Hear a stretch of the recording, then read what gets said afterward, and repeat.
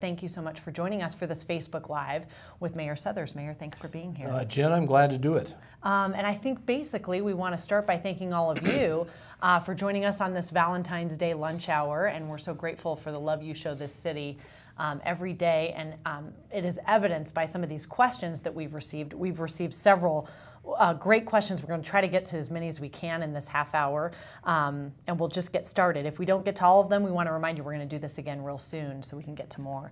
Let's start with Banning Lewis Ranch, Mayor, and talking about some of the issues surrounding that. We have a specific question from Adrian on Facebook direct message that reads, can you explain how developing Banning Lewis Ranch will help the city? Yeah, we need to start with a little history here, Jen. Okay. It goes back to 1988 when it was initially annexed into the city. The developer was a guy by the name of Frank Aries. And he came to the city and had grandiose plans. He was going to 250,000 people in the Banning Lewis area. He wanted to hard zone the whole thing. We're going to have 6-lane highways and all this kind of stuff. And the city said, okay. Frank Aries, in hindsight, probably had no intention of developing the property. He wound up fleeing to Belize some years later, leaving the banks high and dry. And since that time, we've had a series of people take ownership of Banning Lewis Ranch, but under the annexation agreement that exists, it's uneconomical to develop. It needs to be developed in smaller chunks. Mm-hmm. And you know, what they're now talking about is that total build out would be 180,000 instead of 250,000. But they're really looking at, let's do a third at a time, and then, you know, let's move forward. So what we're trying to do is enter into an amended annexation agreement that makes sure that it's a high quality of life for the people that live out there. Number two, pays for itself. The developers are paying for infrastructure. We're producing enough revenue to pay for streets and all that sort of thing. But it can be done, because here's the problem. Because it's been uneconomical to develop, the city's lost an estimated $4 billion in economic development over the ensuing years, several thousand jobs. And most importantly, development has leapfrogged it. It's not like we prevented urban sprawl, we exacerbated it. Mm-hmm. Because development went beyond the city boundaries out to Falcon and is now moving, you know, towards Peyton and Calhan, and this has now become an infill area. Other than Banning Lewis Ranch, there's only 6,000 undeveloped acres in the city limits. If we don't develop this, not only are we losing out on an awful lot of economic development, and it winds up being, you know, more urban sprawl in the counties, but the consequence will be very severe for the city from an economic standpoint. We'll run out of any developmental area, and housing costs. You know, we're all talking about affordable housing. Mm-hmm. Housing costs will skyrocket. We need to provide housing for the people moving to Colorado Springs, and we need to do it in the city of Colorado Springs. Will be combined commercial and residential, and will, you know, help the sales tax base and all those sorts of things. It needs to happen, and it needs to happen pretty quickly, because Colorado Springs is rapidly running out of any room to grow. And we want this growth to take place in the city and not urban sprawl going all the way to Peyton or Calhan. Right, and we should mention too, there have been some town hall meetings to educate the public about this and receive input, but there's also on our website, coloradosprings.gov/BLR, if people are interested in learning absolutely, there's a public hearings process, mm-hmm. And there's an economic study that's available on the I think the city website and things like that. Okay, if people are just learning about it. Let's move on to public safety.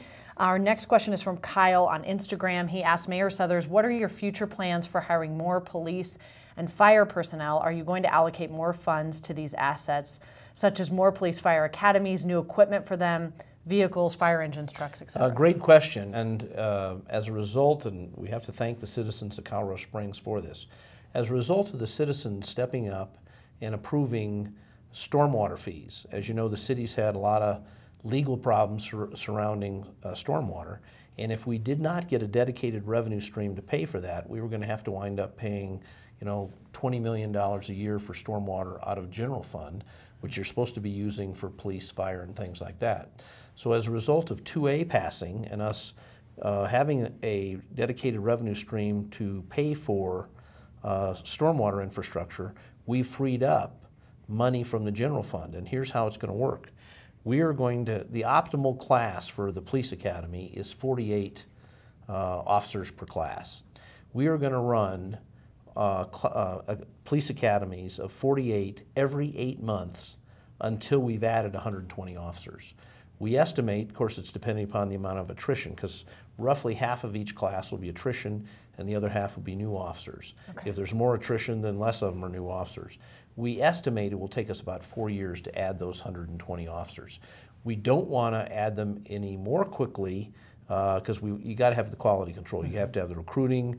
From the training standpoint, 48 is the optimal number, but we're going to run academy every 8 months until we've added 120 officers. The reason why we need more officers is, number one, our response times are longer than they need to be, and as a result, we've been taking people off some special assignments like gang units and things like that, putting them on patrol to make sure our response times don't deteriorate much more than they have. We'll be able to man these specialized units and get enough patrol officers on the street. It's something we've desperately needed to do, and I really thank the citizens of Colorado Springs for allowing us to do it. And how about specifically the equipment, like fire engines, trucks? Some of that will be allocated by the departments? Yeah, the fire department has a replacement program that, in my opinion, I think you might have some firefighters that think it needs to be accelerated. Their equipment's pretty good. And we've acquired some major apparatus in the last couple of years. We don't want to have anything older than 17 years. Want to make sure we keep up with technology. Police fleet is older than it should be. But this year we've allocated an extra $1.1 million over and above the million that we are going to spend with the notion of getting us much closer to where we should be in terms of the age of the police fleet. Okay. Moving on to marijuana. Next question is from Susan on Twitter. Where is all the pot money going to? It sure isn't fixing our roads. No, it's not. And let's, I think we need to talk about the state, and then we need to talk about Colorado Springs. Right. On a state level, if we take in $150, $170 million in tax this year on a state level from marijuana, the vast majority of that is going to go in to pay for the cost of regulating marijuana. We have a marijuana regulatory division in the Department of Revenue, and that's expensive to have a lot of employees regulating the marijuana industry. Then a lot of any of the excess money, a lot of it has to go to the governor's been very concerned about the black market. We now have a black market. Many estimate that more marijuana is being grown in the black market than in the regulated market. That undermines the regulated market. So there's millions of dollars. I think the hope of $20 million this year will be spent trying to fight the black market. Then, of course, you've got, there's a notion, and I happen to believe it, that marijuana has contributed to the homelessness problem in Colorado. The only thing that's changed in the last 5 years in Colorado is marijuana that would, to me, explain the increase in homelessness that we have in Colorado. I think an element of it, not all of it, is attracted for the access to marijuana. So there's some money that the state's put into that. Then by constitutional dictate, if there's money left over, up to $40 million has to go to education. And for the most part, it hasn't reached any of the urban school districts. It's been gone to rural school districts for construction and things like that. The bottom line, and obviously I'm not a big fan of legalized marijuana, we are not going to pay for essential government services with marijuana revenue. First of all, it would be a very unpredictable revenue. Who knows what the federal government's going to do? That's obviously in limbo in terms of the Department of Justice attitude towards enforcing federal law, because everything we're doing in Colorado is in violation of federal law. So there's a certain uncertainty there. Plus, well, I'll just sum it up by saying Andrew Friedman, who was the first what we call marijuana czar in Colorado, in his parting statement said it's a huge myth if you think that marijuana revenue is going to pay for all our teachers and our roads and all that basic kind of infrastructure. Stuff. It's basically going to pay for regulation and some of the problems that it's created. Now in Colorado Springs, we don't have recreational marijuana. We've got medicinal, and the only revenue from that is the same sales tax that you pay if you buy a tie, right, or something like that. And I think it's around $3 million a year, goes into the general fund. Some portion of that will get to roads, or some portion of it will get to paying for police or something like that. But it's not a major source of revenue. Not a substantial amount. Yeah. Okay, moving on to parks funding. We have from Richard on Twitter, thank you, Mayor, for proactively seeking additional revenue to enhance quality of life in COS. He uses the examples of 2C and stormwater, and asks, will you use your influence to see additional revenue to improve parks, open spaces, trails in the city? You've got a yes vote here. Yes. Here's the issue with parks for the most part.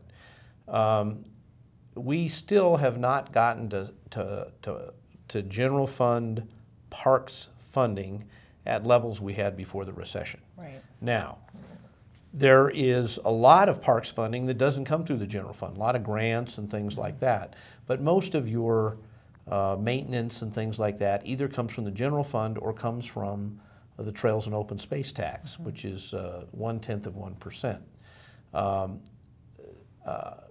We clearly have a lot of parks maintenance needs that need to be met, haven't been met. I think we can do it through growth in revenue in some other ways besides raising the TOPS tax. There may, at some point, somebody may want to go to the voters with an addition to the TOPS tax. We certainly need to renew it. But this year we came up with an additional $900,000 for parks, and we did it out of the increased revenue from the cable franchise fee. Next year, there's going to be another $1 million in additional revenue from the cable franchise fee, and I think it's very appropriate that that money be expended in a way that benefits all the citizens. So I think this year we've spent an extra $1 million, next year we'll spend an extra $1 million. I also think down the road, our lodging and rental tax proceeds go to promotion of tourism. And there's a couple of our parks that are major components of tourism, particularly Garden of the Gods. And I think we can look to spend some of those lodging and rental tax dollars, which have to go to tourism, for some improvement to Garden of the Gods, or maybe Cheyenne Canyon, which is also a tourist attraction that attracts other folks. So my goal in the next several years is to substantially increase parks funding within the revenue streams we have, and then we'll take a look at whether we're making the kind of progress we need to make. Okay. And I think we're getting close on time, but anything else you want to add? I know you get a lot of questions in person in addition to... yeah, let me just make a comment about the the one component of the City for Champions. There was 4 components of it. 3 of them are moving forward: the Olympic Museum, the Sports Medicine Complex, and the Visitor Center at the Air Force Academy. Mm-hmm. The one that's been problematic is and I want to make sure everybody understands, it's not just a downtown stadium. We have to build a stadium and an indoor sports center. Okay. There's $27.9 million of funding that comes through the state sales tax increment financing over 30 years. So that only bonds about $15 million currently. Well, if you build a stadium at 20 to 25 million, you build an indoor arena at 30 to 35 million, that 15 doesn't go very far. So we're looking, even with projected cash flow from events, we came up about $28 million short. I don't think there's any appetite for this being paid for by local general fund or anything like that. So we are working very, very hard to come up with investment that would allow us to do this. It's very complicated. We've got till the end of the year to make substantial progress to keep that portion of the revenue. The others are going to go ahead no matter what. I hope to be able to pull this off, but it's very complicated. Okay. And we have time for one more question. I have one from Hillary on Instagram regarding public transportation. She's asking, are there any plans to incorporate more widespread accessible public transportation? Yes, but it has to be largely demand driven. In Colorado Springs, and this sounds strange to say, but it's pretty cheap to park downtown. We don't have a bunch of folks saying, oh, it's too expensive to park downtown, I'll take a bus. And while we think sometimes our traffic's bad, it's not very bad in comparison to a lot of urban areas, so people aren't deterred, from getting on the interstate and being driven towards our mass transportation system, Pikes Peak Mountain Metro. 60% of our riders are people going to work that have to go to work, and 40% have to go to school. Okay. We don't have a lot of discretionary riders. I think as we have more urbanization, more people will say, I want the convenience of riding, and then there'll be greater demand. As it is right now, we're monitoring, trying to determine routes that meet demand. People need to get to hospitals, people need to get to job sites, things like that. We have added quite a few routes in the last couple of years. More importantly, we have also contributed to the frequency. Where we were only every hour or only half hour, we're now every 15 minutes. And Mountain Metro Transit will continue to monitor that, and with the available resources brought from, PPRTA, 10% goes to fund Mountain Metro. The city has a maintenance of effort, $7 million. In the recession, we weren't anywhere near that. We're now meeting our obligations for maintenance of effort. We've actually increased the investment over the last couple of years, and that's resulted in more routes, and we hope to continue that over the next several years. And I know they've put some new technology on the buses as well, so folks can, look at an app, know when it's coming. That's exactly right. Not be standing out in the cold. I mean, those little things are also make our current transportation system That's right. More appealing. And there'll be more technology as the years go by. But I am convinced that as Colorado Springs continues to urbanize, there'll be more and more demand for mass transit, and we'll respond to the demand. Okay. Well, thank you for joining us. I'm glad to do it and hope to do it again. Yes, I was just going to mention that too. We hope to have another Facebook Live shortly, so we do encourage you when we put the call out again to please keep submitting these great questions. We're on social media on Facebook, Twitter, and Instagram, so please follow us and let us know what you would like for us to discuss next. Thanks so much for joining us.